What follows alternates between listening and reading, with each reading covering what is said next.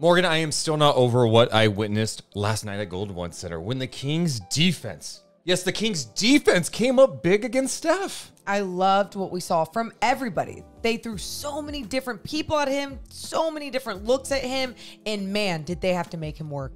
I do want to start with two clips. These are of makes. Why do you care about makes? Well, because it was just them trying to make his life hard, which you have to do. This first play here.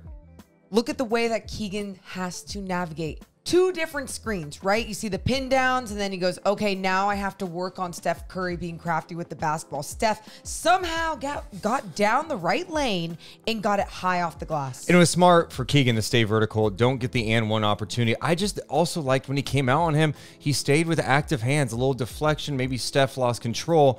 Curry is a magician out there. He made a tough shot, but those are the things you have to do is make him work late in the shot clock. I thought Keegan had some really strong moments on Steph Curry, and what a significant upgrade it is for the Kings that they could throw a 6'8" dude who can play physical on Steph. This whole time, he is touching Steph. Look at the way that he has to fight through some bodies. Once again, he's up on Steph Curry, staying low in a defensive stance. But Steph just does an even better job at what Steph does best. He creates that space. He's such a threat. He can go downhill. He can get that step back three. And here, Keegan still does a pretty good job of getting a hand up. It's just not enough for Steph Curry. And that's not an easy shot. Nope. Of course, Steph makes it look easy. Now, looking at some of the misses from this game, I just love the activity from Keon Ellis. I mean, the rest of the basketball world got to see what he is capable of and how he's impacted the Kings defense. He had the task of trying to check Steph last night, and I thought he did a great job staying with him, making his life hard.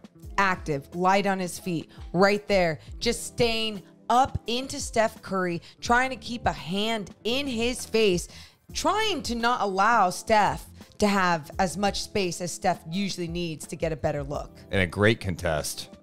Now, we knew that Steph was going to look to hunt Sabonis, and on this play, Sabonis showed, look, man, I've worked on my footwork a little bit. I could stay with you. I'm not going to pick up a cheapie here. And I love that. Look how disciplined he is, keeping his hands up, palms up, trying to show the refs that he is not getting handsy with him at all. Then he moves laterally and gets to still contest this shot by Steph Curry. Doesn't get in his landing space. Boom, miss, go the other way.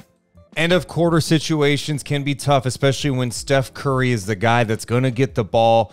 What did you think about the Kings defense on this play, Morgan? It's not like they knew the sideline out of bounds play, but they knew exactly who it was going to. You see the inbounder screen Keon Ellis, so it forced Trey Lyles to pick up Steph Curry up there. Then recover. Who recovers? Everybody. Look at the way that Davion comes in. Look at the way that Keon comes in. They know that the clock is winding down and this guy is going to take the shot. Keon Ellis somehow gets a piece of that basketball. The active hands on Steph Curry is truly, Deuce, what helped the Kings all game long. Keon had 6 deflections, 3 steals, and 3 blocks in this game. And this sequence was critical because it was a situation where Wiggins got fouled on a three-pointer. It was a flagrant foul. He misses 2 of 3. Then they get the ball, and they come up short.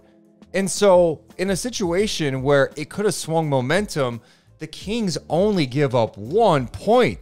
That was critical last night. The other element from last night, the Kings rebounded well, but they also forced turnovers. The activity again from Keon Ellis. You see here, Keegan gets screened by Pajemski. So what happens? Keegan and Keon communicate. He says, you take mine. Oh, mine is Steph Curry. So Keon Ellis tries to stay with Steph. He moves back, moves forward, keeps his hands active. Look at the way he tips away that basketball, goes the other way.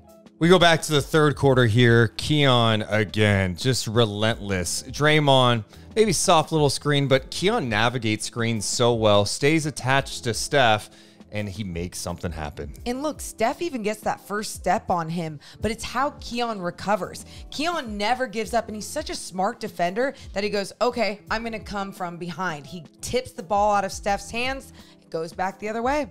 And this last clip is from the fourth quarter, Morgan. Oh my goodness, this made my night.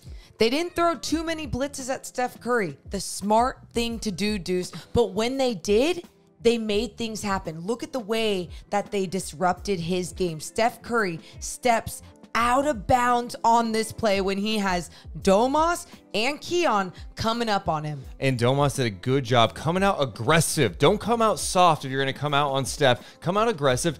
And look, there's not a lot of spacing right there. So now Ellis and Sabonis are using that sideline as another defender. Steph makes a mistake out of bounds. The Kings defense deserves so much love. In a win-or-go-home game against a guy who dropped 50 on their heads last year in Game 7, Keon Ellis, Keegan Murray, Davion Mitchell, De'Aaron Fox, Sabonis, they all came up big for the Kings. A huge team effort. The game plan, they executed it, Deuce. They executed on both ends of the floor, but truly, the way that they played defense on Steph Curry and threw so many different looks at him, it was a super impressive game from the Sacramento Kings. What jumped out to you guys? Let us know in the comments below. Hit the thumbs up and subscribe. Deuce and Mo, Deuce and Mo, Deuce and Mo. They tell you what they know. Deuce and Mo, Deuce and Mo, Deuce and Mo.